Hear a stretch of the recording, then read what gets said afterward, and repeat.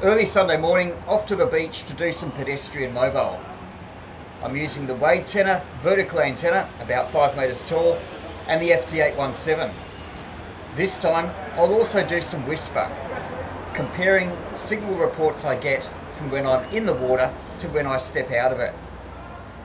Let's go.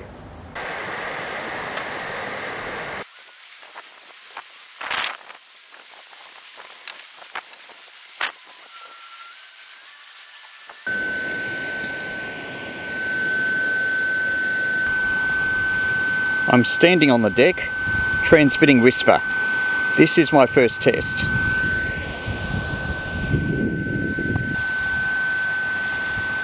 Running 5 watts.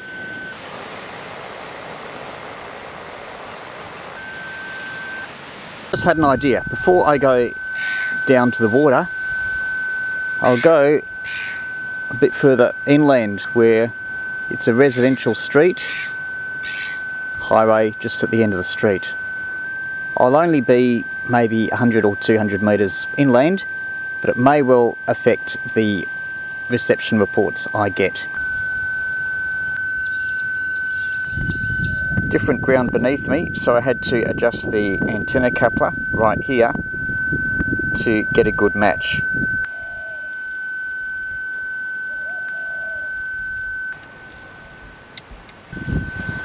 Now going onto the sand.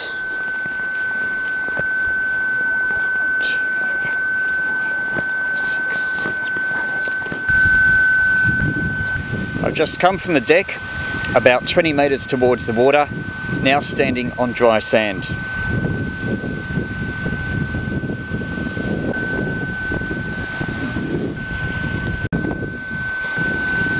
Now the sand is wetter. On damp sand,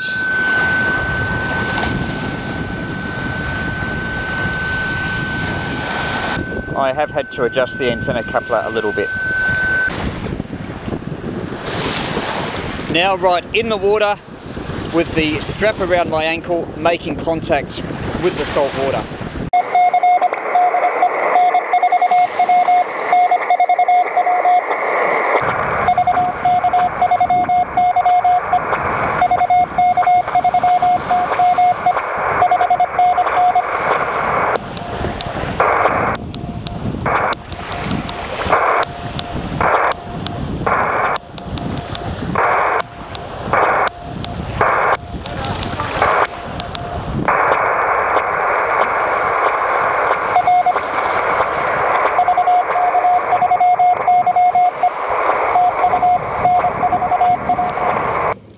Anyway, that's my mornings of pedestrian mobile whisper.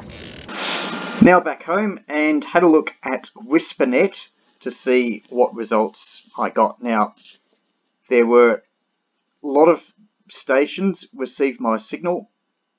If you have a look at the spreadsheet, up to around 40 when I was standing on wet sand. So there are a lot of stations. The only ones I've listed were those that heard me when I was on the street. And you can see that in the far left 2 columns where it's under green.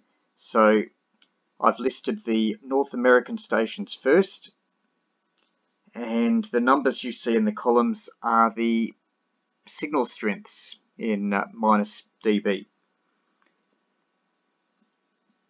And the columns are by time, so you can see that there were 2 transmissions when I was on the street and 2 in most other places. The idea of listing only the stations that detected me on the street was that they had a higher likelihood of detecting me in other locations, which was nearer and nearer the water.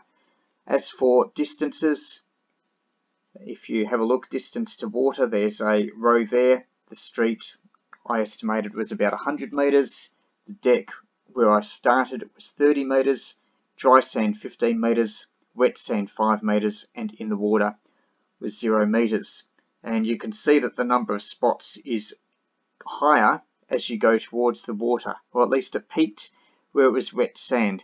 Now, I've got no idea why it's actually less when I was standing in the water.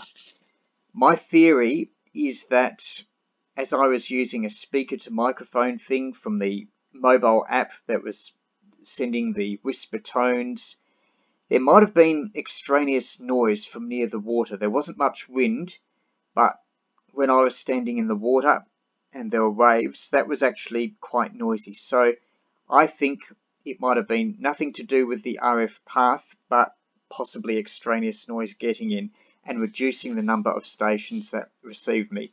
But those who could receive me, it was at quite strong signal levels. Anyway, if we have a look here, there's a lot of numbers. We won't go through them all. I've listed the stations in clusters, like most of them were Americans. Then there are a couple at EA8, Canary Islands, and then New Zealand in the last grouping. And what I found was that signals did indeed get stronger as you went towards the water. What I did was I averaged the dBs for all the stations on the list. On the street, the average report was 18.9. On the deck, minus 16.1. Dry sand, minus 14.6.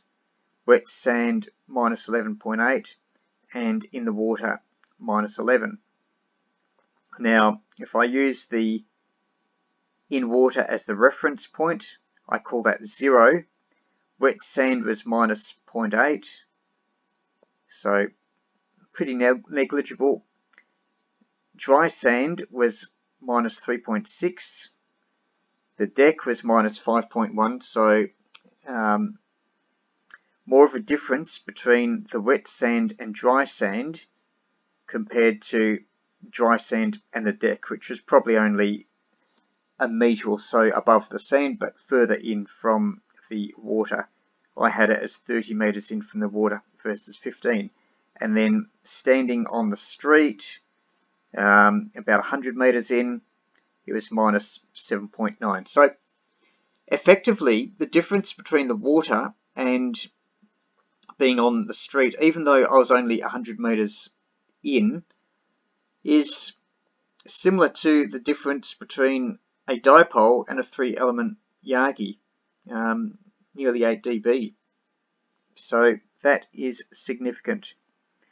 And the nearer the water, the better it gets. And as I said before, I questioned some of the in-water numbers, but provided you're on wet sand near the water, then that's almost as good as being in the water.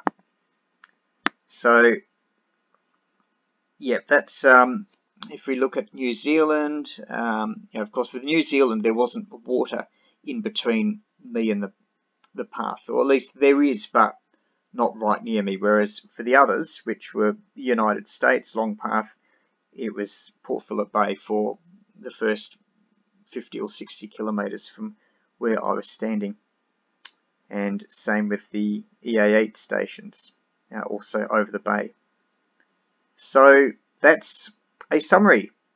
Being right near the water, salt water, it really, really helps.